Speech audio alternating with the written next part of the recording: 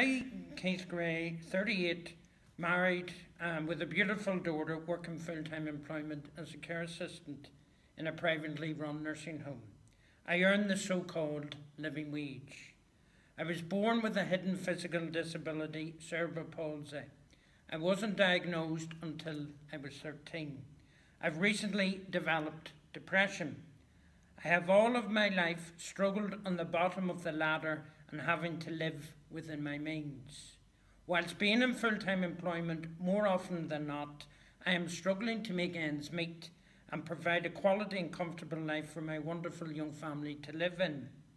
I have, from an early age, always have a very keen interest in politics. The party I believe shares the same type of politics as mine is the Labour Party. I've been a Labour member in Northern Ireland since 2015. I became active in May 2016 during the local assembly election doing canvassing in Lagan Valley. I was involved in Save Our Libraries campaign. I've been at 2 NASUWT strike rallies and many other events. I decided to put myself forward to be Disability Officer at February's AGM. I was elected unopposed. I felt a great honour bestowed on me to be in that position. I have been active in my Disability Officer role in speaking at events, branch meetings, etc. I have held my own Disability Officer launch. I am currently organising an event to mark National Disability Day. I've created a Facebook, Instagram page and Twitter for this position. It is this experience that politicised me, not dogma or doctrine. I joined Labour inspired by Corbyn, and since joining I've worked tirelessly to help build a new politics much needed in Northern Ireland.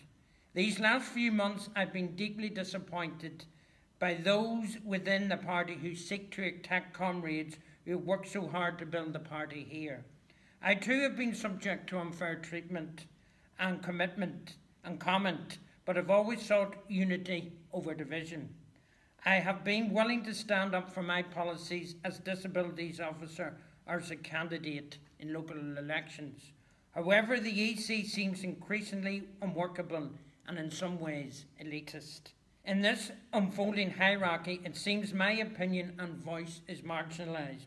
Therefore, it is with deep disappointment that I resign from the EC. I do not, however, intend for one moment to cease my political activism. I will remain fully committed to bringing a real political alternative to Northern Ireland. It's this that my family and my class desperately need.